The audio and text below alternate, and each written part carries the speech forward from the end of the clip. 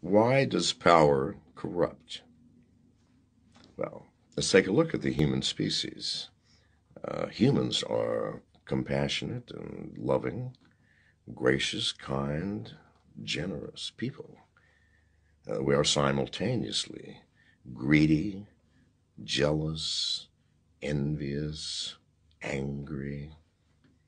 We're a mixed bag. And if you give one of the human species power, which part of ourselves uses it? Love?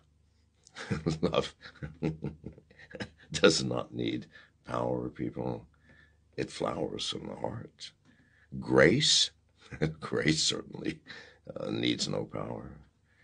Compassion, generosity. No, these are simply things that flow. Why does power from our good nature? What uses power? Well, greed certainly needs power, doesn't it? If you have enough power, you can take any fucking thing you want.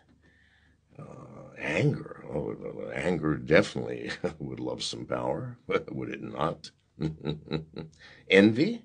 Well, with power, whatever you're envious of, you can duplicate on your own.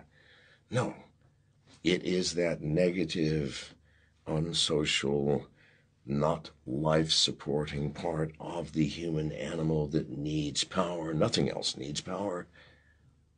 And so we give people power over others through government, through military. And we expect them not to be corrupt. Wake up, people. Be very cautious who you give power to.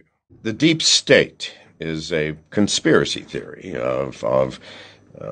it's defined as the people within the U.S. government and military who are in secret control of government policy.